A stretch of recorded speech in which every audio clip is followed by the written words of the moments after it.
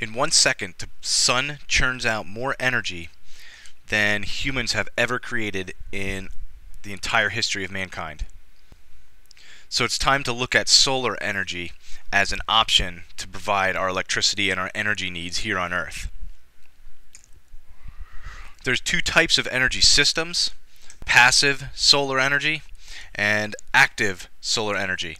And the simple difference is that active systems use machinery and use mechanisms. Right? This is pretty much what you think of when you think of solar energy. We think of photovoltaic cells or solar cells, solar panels. That would be an active system because it uses machinery and mechanics to generate energy. All right, but passive systems are a little bit different. They're more strategic. Right? They're more strategies that are used to insulate homes or to take advantage of natural sunlight coming in through windows and trying to utilize that energy to heat your home. Right? There's no mechanisms involved. It's more or less strategies. A good example is having windows on your house that are south facing so that you're maximizing the amount of solar energy coming into your home in the wintertime, and then you have to rely a little bit less on heating your house with conventional, traditional heating methods like burning oil. All right, so those are passive systems, non-mechanical, more or less strategies. So those are the two types of systems that we can begin to. All right, let's start here with solar power plants. Now, when you think of solar cells and solar panels, that's more or less reserved for personal use, maybe community use, small-scale power generation. But we're going to start here with this discussion of active solar technologies with actual power plants. And a solar power plant is called a solar thermal power plant. All right, what we mean here is that we're going to use the heat energy of the sun to generate electricity. All right, and there's a couple of different ways we can do that. And these power plants are all located in the desert to maximize the amount of sunlight and sun's energy to do this. So with this first model here, we use a series of parabolic mirrors to focus the sun's energy and the sun's heat to a pipe. All right, so we're going to run water through this pipe, and the sun's energy being focused to that pipe is going to heat that pipe, which will heat the water, which will turn that water to steam, which can then be used to turn a turbine and generate electricity.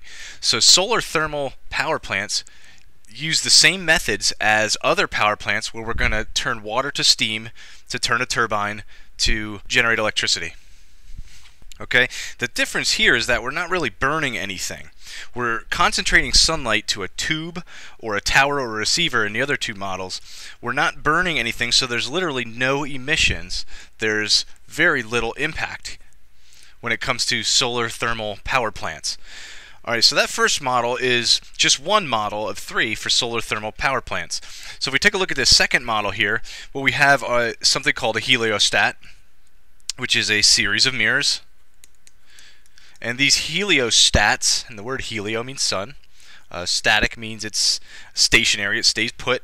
However, these are controlled by computers, and the heliostats can actually move across the sky with the sun all day long. So their job is to reflect light and heat energy to a tower that's nearby. All right, and in that tower is where we're going to run a pipe with cold water, and then once it gets to the top of the tower, that water will heat up, turn to steam, which will then be hooked up to a turbine and a generator, generate electricity. All right, so here we're focusing the sun's energy to a receiver, where it will then transfer that heat to water.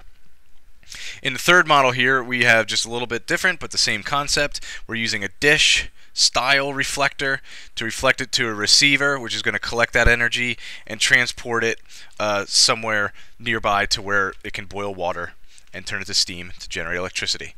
So that's a little bit about solar thermal power plants and how they work. We're looking at that style here where the sun's energy is reflected and focused and concentrated onto a pipe. And within that pipe is running water, which is boiled and turns to steam. There's fields of these things located in the American Southwest that can generate a lot of energy on a utility scale. All right, and here's the second type, and these are fascinating. all these heliostats move across the sky, and they're computer operated so that they can reflect light to this tower. And then a pipe comes up here, and that water is heated up, and then is boiled, turns to steam, turns to turbine, generates electricity. But you can think about some of the cons of this situation. Alright, so, what if it's cloudy? Alright, of course you're not going to generate energy if it's cloudy or the sun's not out, but we put these things in the desert, and that's the reason why. Because there's 90% of the days in the desert are without clouds. What about the nighttime? Alright, they've actually figured out this problem. So for the 12 hours that the sun is out, you're generating electricity. But what about for those hours when the sun is not out? Alright, here's another one of those tower model solar thermal power plants. Alright, and this image does a good job of explaining just that. They've figured out a way to harness that energy so that we can turn water to steam 24 hours a day. Alright, so the energy is bounced off the heliostat, focused into a receiver. So a cold water pipe will bring cold water up into the receiver where that water is then heated. Okay, and so for 12 hours during the day, we're generating electricity that way. But what happens when the sun goes down? Well, if we run this pipe through a container full of salt, and usually these salt containers are underground. Alright, what's going to happen is that salt is going to heat up, all day long, and it might get really hot enough that overnight that salt will maintain its heat, and then overnight when the sun's not out, we continue to run our water through here, and it'll be the salt that'll transfer its heat energy to the water, which will turn it to steam, which is hooked up to a turbine and a generator and generates electricity. Alright, so now with this type of solar thermal power plant, we figured out a way to allow this to work 24 hours a day, 365 days a year. There's other ways you can get these things to work 24 hours a day. You can have a backup system that runs on wind energy, or it burns natural gas, so that you have a combined system where half the day you're generating electricity using the sun, and then the other half of the day you're using natural gas or something like that. You can combine energy sources, and or biofuels would be a good one. You're combining renewable energy sources. But nevertheless, we now can do this 24 hours a day with this model. Alright, however, it's only in the American Southwest that these options at the utility scale are actually viable. Alright, where most people live on the East Coast, we don't have enough average available solar energy to make these things worthwhile. So it's the communities in and around the American Southwest that really benefit from this type of energy generation. Okay, however, if you notice here, there's excellent opportunities for some of these developing countries out there, particularly in the Middle East and in Africa. Alright, it'll be those developing countries that, if they take advantage of this way to generate electricity, can really benefit from energy from the sun. Alright, at our latitude, and with the amount of cloudy days that we have, it's only feasible in particular areas in the United States, but worldwide, developing countries can really benefit from solar thermal power plants. Alright, so let's move on to photovoltaic cells and what everybody thinks of when they think of solar energy. Alright, otherwise known as solar cells. Okay, and this is another type of active system for collecting solar energy. Alright, you can have this on your house. Alright, you can also build fields of these things to make it on a little bit more of a commercial scale. Alright, the use of photovoltaic cells to generate electricity. Alright, here's the how written out. Alright, but what I'm going to do is I'm going to show you an image here and talk to you and give you a little tutorial on how these things work. So you can think of a solar cell as being a jelly sandwich, alright, where there's a piece of bread on top, a piece of bread on bottom, and a layer of jelly in between. Alright, that's a nice simple way to think about this. Alright, and the top piece of bread is called the N layer. Alright, and the bottom piece of bread is called the P layer. And in between is called the junction. That would be the jelly of the bread. So here's how this works in a nutshell. As sunlight comes in and hits the top layer, the N layer, these things are made of silicon which have electrons within them. All right, and when the sunlight hits it, an electron is immediately ejected. All right, and when an electron is ejected, it goes down one of these little streets, and it goes down the main street here, and there's a wire connected to this thing, so that electron continues to flow off of the solar panel, off of the end layer, which leaves the top net positive. All right, now nature doesn't want anything net positive. All right, we need to balance that out. So what's going to happen is an electron from the bottom layer is going to jump the junction and replace the lost electron from the top. So when that happens, the bottom then becomes net positive. Well, you can't have that, so our electron that was originally knocked off will continue flowing. All right, as long as you have a wire connected to the bottom, it'll continue flowing back to the bottom to replace that lost electron. So hopefully it makes sense here to you in that as long as sunlight is hitting the top end layer, electrons are being ejected, all right, and literally flow. And as an electron from the bottom jumps, that flow continues to replace the lost electron on the bottom. So what we do is we connect our appliances and our light bulbs and anything that needs energy and power on that coil of electron flow, all right, and that's electricity. So that's how a photovoltaic cell works. All right, these things are very thin, they're made of silicon, and they work very easily with no emissions. As long as the sun is shining, you have electricity flow. All right, so hopefully that makes sense to you. If you have any questions, check out any one of our YouTube videos that are available, or come in and ask me, and I can go through this again. But very simple how these things work. All right, so people like to put these on their roofs, all right, away from any obstacles, away from any trees that might be growing. And what we need to do is maximize the solar angle to allow the most amount of solar energy to hit these things. So most of the time you'll see people's solar panels on their homes angled to maximize the solar angle. All right, you want a 90-degree angle, whoops, to hit this solar panel. Okay, so during the year, that angle changes. The angle is higher in the sky in the summer and lower in the sky in winter. So you either need to find that average, all right, to take advantage of the equinox, the average sun angle, or you can actually move these things over the course of the year.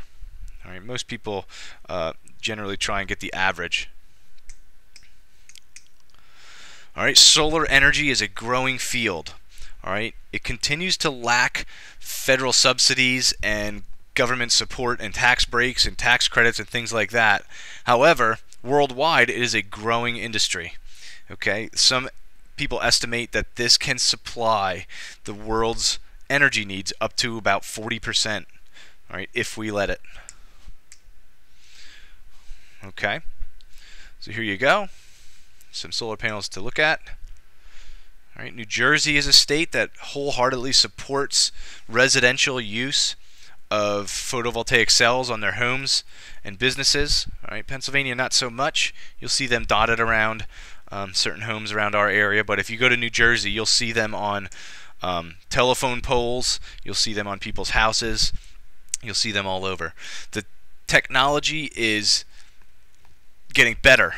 Okay, we have flexible photovoltaic cells. They've developed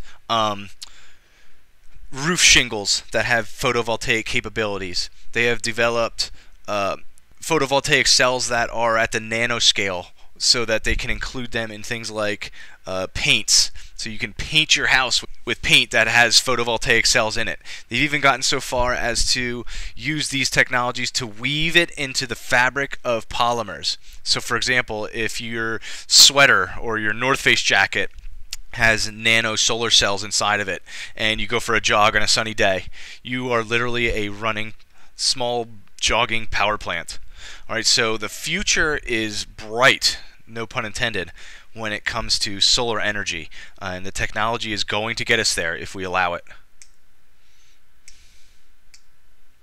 All right, and over at the Save House, we have 16 photovoltaic cells, all right, solar panels that provide us with energy neutrality. All right, we have no electric bill. It takes care of all our energy needs. We have 2 batteries installed inside of our building that store the energy when we're not using it, and then when we turn on our lights, it's there for us to take advantage of. A system of solar cells for your house isn't just putting up a solar panel. All right, there's a system that needs to be in place, and one of the reasons is because solar panels generate electricity in DC current. All right, so when the solar energy hits the solar panel, it generates electricity in DC current. Now, all our appliances that we use to plug into a wall socket are an AC current. So somewhere along the line, we need to convert that energy from DC current to AC current. All right, so this is what a system installed in your house might look like. Your solar panel will be on your roof, all right, and that energy gets transferred first to a charge controller. All right, what the controller does is it regulates flow. So what that means is if you're watching TV or using your microwave, as the energy is being collected, let's say a cloud goes in front of the sun. All right, and if you're watching TV, your TV would then power down because it's not collecting energy. The sun went behind a cloud.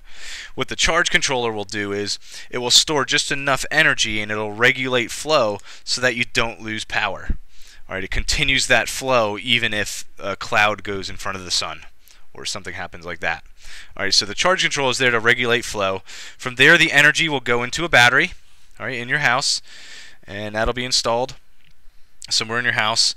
And then from there, the energy, when you're ready to use it, will flow through the inverter. And what that's going to do is convert the DC current into AC so that we can use it. All our appliances, all our electrical things we use work on AC current. Okay, so you have to have an inverter installed, and then we can use the energy. All right, so this is what a system might look like, and it's not big. It would all be installed somewhere in your basement or in the garage, somewhere where it's easy to install. All right, another concept worth talking about is called net metering, and some of you might know someone who's doing this. Now, typically, a solar panel alone or a series of them on your roof will not be enough to accommodate all of your electricity needs. Okay, typically what people do is they'll put a couple solar panels up and it'll alleviate some of their normal cost. So if you have a $100 a month bill, you get a couple solar panels, your bill might only be $60 a month. All right, maybe it takes 40% of your electricity bill away, or 20%, something like that. Some people are able to net meter. All right, and what that means is they're making more energy than they're using. So they become literally their own little power plant, and they will put that energy back on the grid. So if you take a look at this picture here, you have a meter on the side of your house, all right, and that measures the electricity flow into your home. So when energy comes into your home, electricity, it'll flow through your meter. All right, your meter will have a little spinny wheel on it, and it spins as you're using energy. All right, so when you turn your dryer on, your meter will record that electricity use. So that's how a power company knows how much electricity you're using. All right, they'll come out and read your meter. Now, someone who's net metering is making more energy than they're using. So the solar panels will collect that energy, all right, and the household will actually be able to use that electricity, but because they're using more than they need, some of that energy will actually go out of their house through their meter and out onto the grid. So their meter will actually spin backwards. That little spinny wheel will actually spin backwards. And it will be recorded that they're making energy rather than using it. So instead of a bill from the power company in the mail, you'll get a check. So some people are actually able to get paid for the amount of electricity that they produce, and this should sound somewhat attractive to you, and some people are doing this. All right, so think about net metering as you move out into the world and start building your own homes and buying land. Okay, the last thing to talk about here with solar energy are passive systems. So far we've talked about active systems where machinery and mechanisms are used. All right, these are now strategies that take that use the sun's solar energy to reduce the amount of electricity we need or to provide heat in our homes, and ways to use solar energy to our benefit. All right, these are passive systems that use no machinery. So if you look at this house here, all right, there's a lot of passive strategies that are used. If you notice here, there's a lot of lines of sunlight coming into this home. So this house has specifically designed roofing strategies here. This roof here on the first floor actually extends out to provide a little awning. All right, and the same thing with the top second floor roof. It extends out to provide a little bit of an awning. Now what that's doing is it's allowing in the wintertime the low sun angle to pass into our building, all right, and heat the second floor and the first floor. We're allowing solar energy in the wintertime, but at a little higher angle in the summertime, that solar energy will be blocked. All right, and it'll actually keep our house cooler in the summer and warmer in the wintertime. All right, that's just by building a little bit of a roof here to allow sun in the winter and keep sun out in the summer. All right, that's a passive strategy. Another one would be to use a mass floor. All right, there's certain surfaces out there like brick, concrete, all right, just to name two. A mass floor will take the heat energy from the sun, and as it strikes those surfaces, it'll be absorbed. This is over at the Connections building. We have a mass floor in the Connections building. So energy is absorbed, and then all day and all night that energy is re-radiated into that room. So we're allowing sunlight in to be absorbed and then allowing it to re-radiate and heat the airspace within that room, making us rely less on fuel oil or other types of ways to heat this room. All right. Over at Save, we have a mass floor, and on the coldest days of the year in February, it could be -10 outside. It's never been below 45 degrees inside of that room. All right, so these are just a couple of passive strategies that are out there. All right, there's lots and lots and lots of them. The last one I'll give you is the solar hot water heater. Okay, you might see some of these on people's homes. You might have mistaken them for solar panels, but what we're talking about is a hot water heater. In your basement, most people have them in their basement, is your hot water tank. It's a giant tank that when you want hot water in the shower, the water inside that tank heats up, and it is then transferred through pipes to your shower. All right, but most people have either an electric hot water heater or a natural gas hot water heater.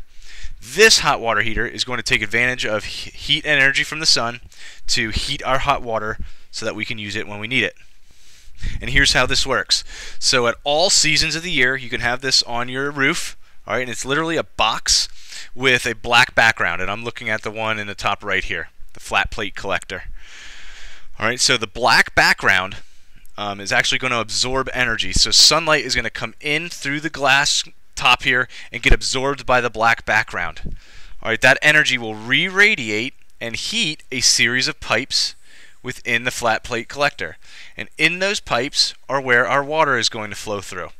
So the heat energy that was absorbed by the flat plate collector is re-radiated and transferred to our water.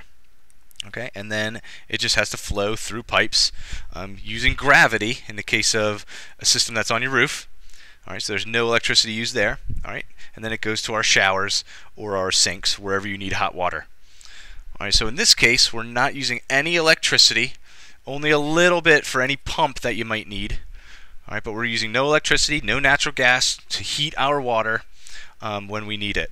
All right, and this is great because a lot of us have hot water heaters in our basements, and it takes electricity to pump that water all over our homes.